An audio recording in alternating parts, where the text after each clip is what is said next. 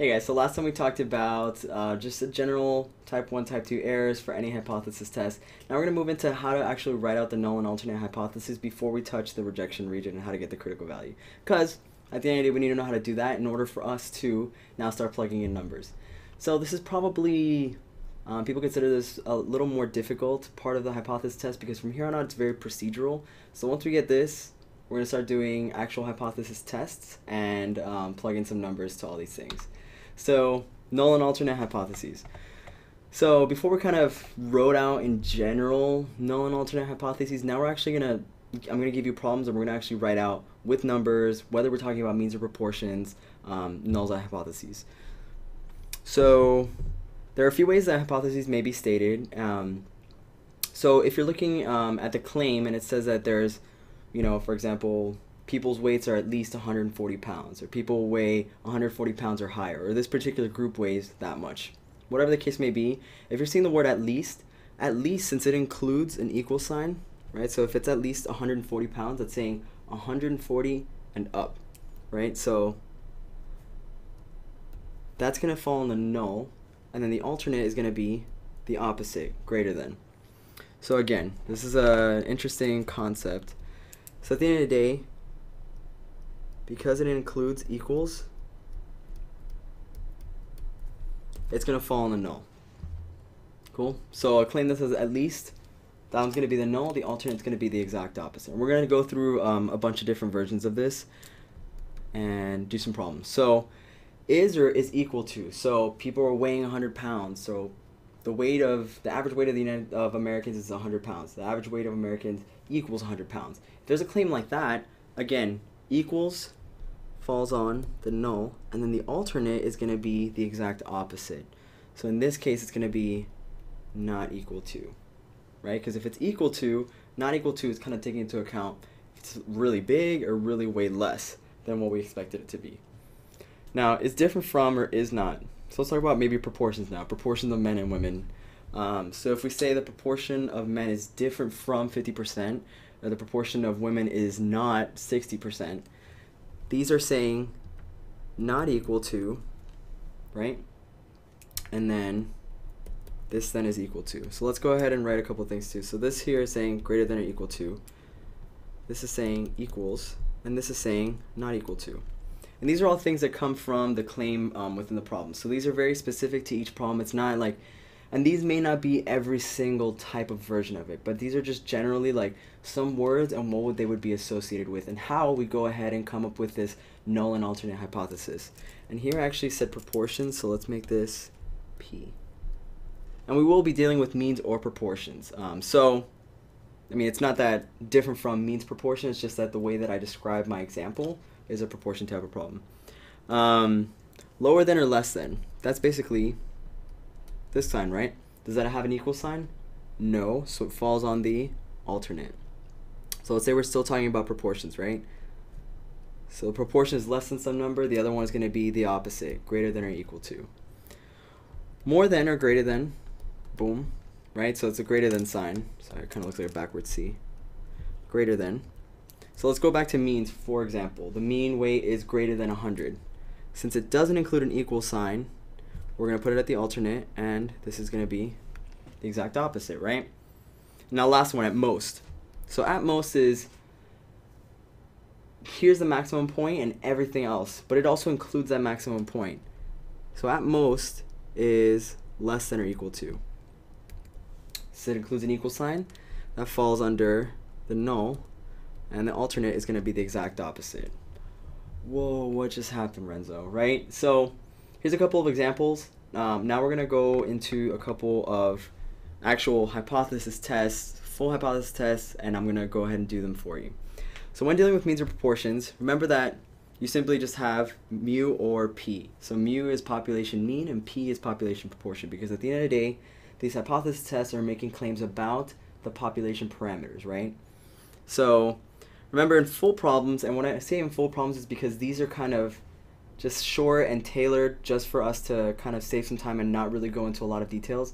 But when we get to full problems, remember the basic difference. If you're kind of throwing a bunch of problems and you don't really know if it's means or proportions, the only difference is that if you're given a standard deviation, it's going to be a mean problem, right? We're talking about means, because for means, when we get the z, or when we get the standard error of the means, that's based off of, we need a standard deviation. Now proportions, we don't need that. So if you're not given a standard deviation in a full hypothesis problem, you're definitely dealing with proportions. Cool.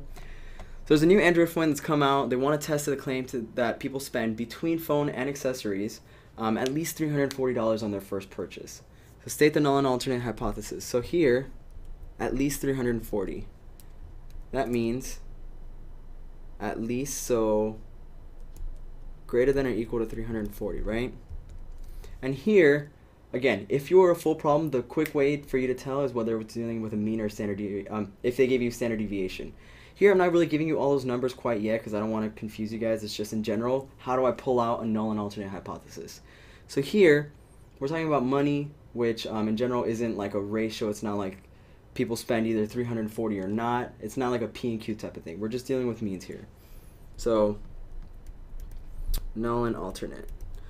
So that less than or equal to falls under what? Since it has an equal sign, it's going to go under the null, right? So the mean price, or the mean that people spend, is greater than or equal to 340. And so what's our alternate? The opposite, right? Is less than 340. And that's pretty much it. I mean, all you really know is, what is the claim asking you? Does it fall in the null and alternate? The alternate or null, whichever one you didn't have, is going to be the exact opposite. Cool? So let's go ahead and try another one. So AT&T wants to claim that customers spend less than 10 minutes. Less than 10 minutes. Boom. Right? On the phone before having their issue handled by the customer service representative. State the null and alternate hypotheses. So let's have our HO and our HA.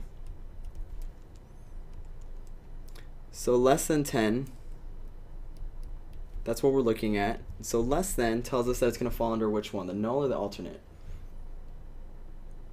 It's going to be the alternate, right? So that the mean is less than 10 minutes, and the average is greater than or equal to 10 minutes. Does that make sense? So just look in there, look for the claim, or look for whatever you're supposed to be testing, and then if it says something in the form of a greater than, less than, or equal to, but of course in words, right? It's, for most cases, you're not going to be given the exact hypothesis. It's not going to say, like, test that the mean is less than 10. It'll kind of give you a bunch of words, and that's the whole part of statistics, is like, it's not just math. You're actually given a bunch of word problems, and you're supposed to extract this information. So that's usually the hardest part. So that's why we're doing this piece by piece. Now, a business journal wants to estimate the percentage of companies with female CEOs within the United States. They want to prove that at most 30% of companies nationwide have a female CEO. So at most 30%. So here we're talking about a percentage of CEOs who are women. So they're either women or they're men, right? So this would be a proportion type of problem.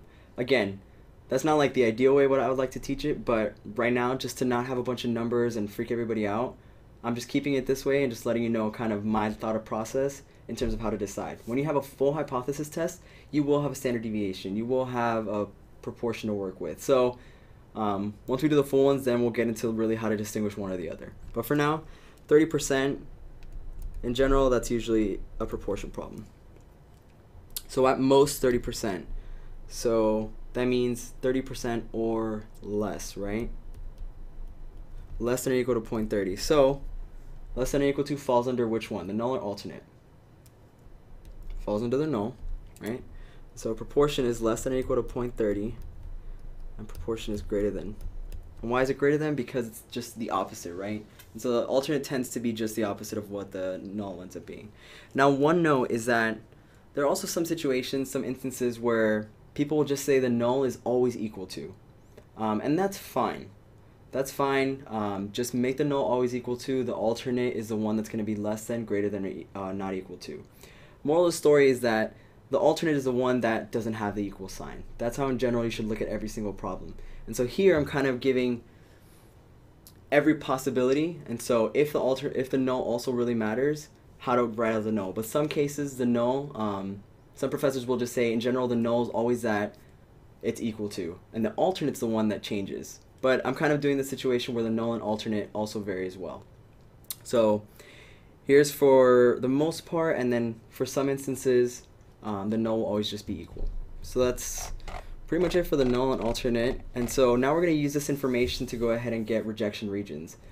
Those rejection regions are, again, based off of where's my cutoff to reject the null hypothesis, right? So we're going to have these little critical values in our hypothesis test. So how do we do that? Let's go ahead and figure that out in our next video.